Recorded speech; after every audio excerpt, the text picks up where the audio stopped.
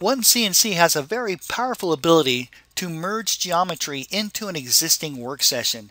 This is extremely valuable when working with things like fixtures. For example, what I'd like to do here is I'd like to merge in some clamps. Now the beautiful thing about the merge command is it allows you to bring in geometry without deleting existing geometry. I'm going to hit the spacebar twice, and let's head up here to our file command and then merge file. I'm going to go to my recent places, going to go to my fixtures folder, and let's start with the clamp top. There you go. So the clamp was merged in, and notice how my existing geometry was not deleted. Very nice. Now I'm going to select that clamp by the layer over here.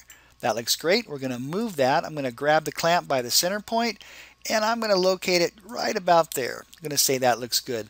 Let's repeat the process again. So let's head up here to File, Merge File. Again, I'm going to go into my recent places, going to go to my fixtures. This time let's grab the clamp bottom. Very good. So just like before, I'm going to select the clamp by the layer. That looks good. We're going to go to Move. Going to grab it by its center point just like we did before, and I'm going to place that right about there.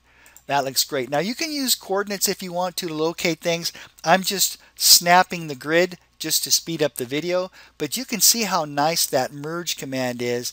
It allows you to bring in geometry into your existing work session without deleting anything. The merge command, a very powerful feature provided by OneCNC. Thanks for watching, and I look forward to seeing you in the next tip of the day.